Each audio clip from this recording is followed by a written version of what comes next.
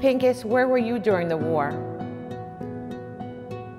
During the Holocaust, I first lived for the first couple of months after the war started in my hometown in Rouge.